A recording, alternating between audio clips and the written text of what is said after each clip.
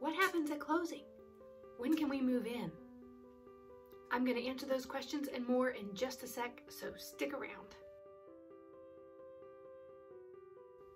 Hey guys, and welcome back. I'm Audrey, realtor here in the Asheville area, and this is part 5 in a video series I'm doing on what a realtor does for a buyer. Today I'm going to talk about closing and beyond.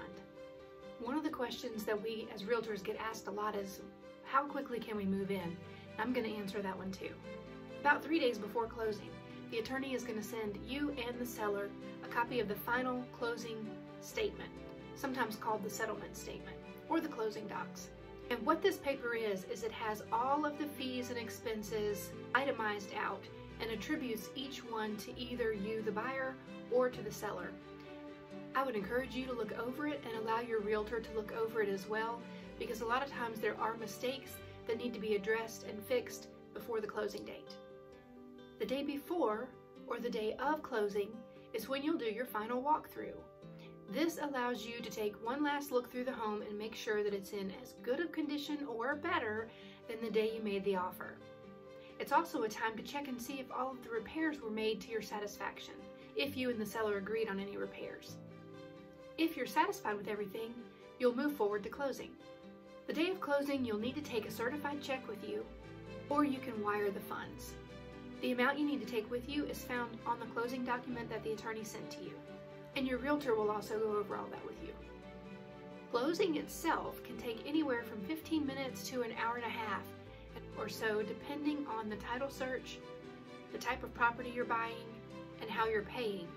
Some lenders require a lot more paperwork than others do. After closing, the attorney still has to go and record the deed at the courthouse. Typically they do this a couple of times a day, like once at lunchtime and then another time before 5 o'clock.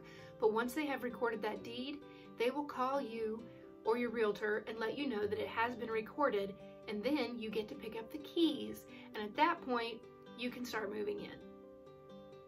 You can't move in before that because it's not legally yours until it's been recorded at the courthouse. I mentioned closing and beyond, and the reason I mentioned beyond is because my relationship with my clients does not stop at closing. I check on them periodically and ask them if they need anything. And lots of times they'll end up calling me for one reason or another. A client back in January kept receiving packages that were meant for the previous owner, so we had to get that cleared up. A lot of times there's things that we need to talk about, but mostly I just like staying in touch with my clients. I typically will add them to my email list and then send them monthly or quarterly market updates so that they can keep updated on what's going on in the market. I also do client appreciation events, and those are so much fun. One year we went to a brewery and had a picnic, and we had a food truck there. Another time we did an ice cream social in the park. In fact, this winter I was going to do a movie, rent out a private movie theater and do a private screening, but the coronavirus hit, so we've had to postpone that. But I really enjoy staying in touch with my clients, doing fun things with them, and keeping them up to date on what's happening in the market. This concludes my mini-series on what does a realtor do for a buyer. I hope you found it helpful. Would love for you to subscribe to my channel, check out some more videos while you're here. Please give me a thumbs up, it really helps me a lot, and so does subscribing. Thanks for watching, and I'll catch you next time.